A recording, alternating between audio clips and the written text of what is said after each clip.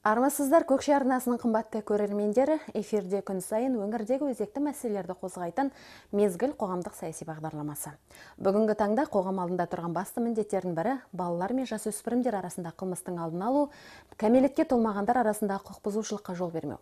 Бұл мәселе қазіргі таңда өңірде қандай сипат алуда? Оны білу үшін біз студиямен тікелей байланыс арқылы облыстық полиция департаментінің ювеналды полиция инспекторы АЗАМАТ БАЛТАБаевтан сұхбат алуды жөн көрдік. Сәлеметсіз бе, Азамат Ғалымбекұлы? Сәлеметсіз бе. Жалпы өңірде кәмелеттік жасқа толмағандардың арасында қылмыстың деңгейі қандай? Статистика бойынша біздің Ақмола облысы қазіргі былтырғы жылмен қарағанда салыстырғанда төмендеуде. Мысалы, сізге сан нақты дәлел бойынша былтырғы 136 қылмыстан 114 қылмысқа азайған. Орта, қысқаша айтқанда, орта оқу орындарында, ол мектеп, балабақша кездеріндегі 157 қылмыстан 140 қылмысқа азайған.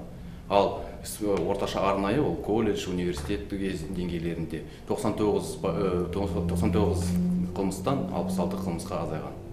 Кәмелетке толмағандар арасында қылмыс түрлерінің пайда болу себептері неде? Кәмелетке арасында қылмыстың пайда болуы ең бірінші отбасында болмаған тәрбие жөнінде. Ата-аналардың көзқарасынан қалған балалардың орталықта, көшеде болсын, аула аймақтарында қылмыс жасау соғыстан. Қай аудандарда балалар мен жасөспірімдердің қылмыс рейтингісі жоғары және керісінше төмен? Біздің қазір Ақмола облысында айтқанда ең жоғары қазір өскен былтырғы жылғы деңгеймен салыстырғанда Целиноград ауданында өскен. Мысалға сізге нақты сан бойынша айтсам 6 қылмыстан 16%-ға шейін өскен. Ақкөл ауданында 11 қылмыстан 15 қылмысқа шейін өскен.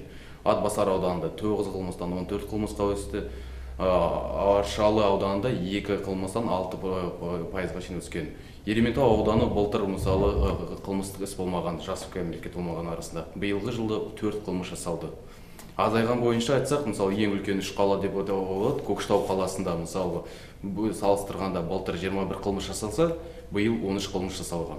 Бурабай ауданында былтырғы жылмен салыстырғанда 29 қылмыстан 10 қылмысқа шейін төмендеген. Степногор қаласында 18-ден 8 қылмысқа шейін төмендеген. Жасөспірімдермен қылмыстың қай түрлері көптеп жасалуда? Былай орташа деңгеймен алғанда ең көбінесе ұрлық жасалады. Ол кәмелетке толмаған балалардың арасында сан бойынша айтсақ 89,5%-ға өскен. Сол ұрлық бойынша мысалы сізге айтқан кезде 114 қылмыстың биылғы жасалған кәмелетке толмаған, соның 102-сі ұрлық бойынша қылмыс тергелген. Жасөспірімдердің іс-әрекетінде пайда болатын ашу ызаның себебі неде деп ойлайсыз? Менің себебім бойынша бұнда қазіргі жастардың өзара бірін-бірін орталықтарда көрсету, өзінің күшін, белсенділігін, басқа балалардың арасында өзінің құрдастарына көзінше өзінің салмақты көрсету үшін осындай ашулықшылықты көрсетуде. Қылмысқа барып жатқан жастардың жас шамасы қандай? Жас шамасы қазіргі орта деңгеймен алғанда 15-17 арасында жастардың көптен кездесетін осы қылмыс түрлері жастар кездеседі. Қылмысқа қайта барып жатқан жастармен қандай жұмыстар атқарылуда? Оларға ең біріншіден мысалы алдын алу шаралары жүргізіледі. Ең бастысы мысалы айтсақ, біздің полиция бөлімінде тұрған есептегі тұрған жас кәмелетке толмаған балалар көбінесе жергілікті тұрғын үйлерінде мысалы мекен жайларында барып тексеріс жүргізіледі. Аптасына, айына бір 90 бойынша мысалы олары тексеріледі. Мысалы ата-аналармен де келесі жолы болашақта қылмыс жасамасын деп алдын алу шаралар жүргізіледі. Өзі бос уақыттарын олардың мысалы демалыс кездерінде өз-өзін ретінде бір кәсіпорындарға апарып спортпен қатынасатындай жағдайларды жүргізіп жатырмыз. Ішімдік ішіп немесе нашақорлық жағдайында жасөспірімдермен жасалған қылмыстың деңгейі қандай? Деңгей дегенде қазір мысалы басқа жылдармен салыстырғанда биыл 2018 жылы біздің Ақмола облысында ішімдік ішкен және де нашақорлықпен жағдайында қолға түскен, онда іс қозғалған жоқ. Өңірде қылмысқа барған жасөспірімдерді оңалту орталықтары жайлы не айтасыз? Мысалы, біздің Көкшетау қаласында 2017 жылдың қараша айынан бастап социалдық кәсіпорын, мысалы, психологиялық қатынастың ішінде шанс деген орталық ашылды. Оның мекен-жайы Уәлиханов көшесі 38-ші үй. Олармен бірге біздің департамент полициясы келісім шартқа отырып, олар бізбен бірге жас кәмелетке толмаған балалардың арасында көптеген мысалы іс-шаралар өткізіледі. Олардың мысалы спартакиадалық, спорттық жағынан бір, сосын жұмыс жағынан да мысалы 16-17 жастағы балалар жаздың күндері мысалы жұмысқа, демалыс кезінде жұмысқа орналастыру, сол себептермен мысалы шанс орталығымен бірге іс-әрекетте жұмыс жасаймыз. Кәмелетке толмағандар арасында қылмыстарды алдын алуға қатысты қандай жұмыстар атқарылуда? Мысалы, шындықты қысқаша айтқан кезде, мысалы қазір биыл 2018 жылы Қазақстан Республикасының ішкі істер министрлігінде балалардың бақытын қорғау деген жобасы имиджі жүріп жатыр.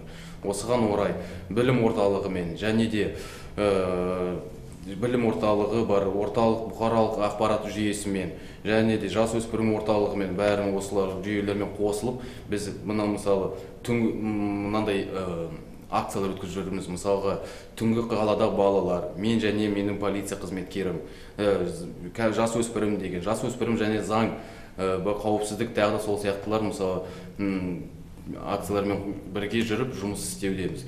Оларға мысалға айтқанда келесі жолы болашақта алдын алу алдында мысалы ата-аналардың мысалы түнгі қаладағы балаларды 2,5 мыңнан астам балалардың ата-анасын жауапқа тартқанбыз әкімшілік заң бойынша. Ол ең біріншіден ескерту болады. Егер де олай қайталанбайтындай болу үшін іс-шараларды қолданбасақ, ондай балалар ертең өзінің мойындарына жауапкершілігін сезбей болашақта осындай ауыр қылмыстар жасауы да мүмкін. Соған байланысты біз осындай акциялар, мерекелерін әрқашанда өткізудеміз. Азамат Ғалымбекұлы, өңірдегі жасөспірімдер арасында қылмысты азайтудағы келелі істеріңізбен бөліскеніңізге рахмет, еңбектеріңізге сәттілік тілейміз. Рахмет, осындай сізге сұхбат беріп жатқаныма, сіздердің еңбектеріңіз өркендей берсін. Осындай сіздермен қарым-қатынаста біздің жұмысымызды әлеуметтік халықтар көріп, болашақта өзінің балаларын әрқашанда дұрыс жолға салғандарын сұраймын. Рахмет, сау болыңыздар. Ел болам десең, бесігіңді түзе деп ата-бабамыз айтқандай, әрбір ата-ана өз баласының тәртібі мен тәрбиесіне аса мән беріп, бос уақытта немен айналысатынына қатаң бақылау жасаса, жасөспірімдер арасында құқық бұзушылық пен қылмыстың төмендеуіне көп септігін тигізер еді деген оймен Мезгіл хабарының бүгінгі шығарылымын тәмамдаймыз. Эфирде келесі жүздескенше аман сау болыңыздар.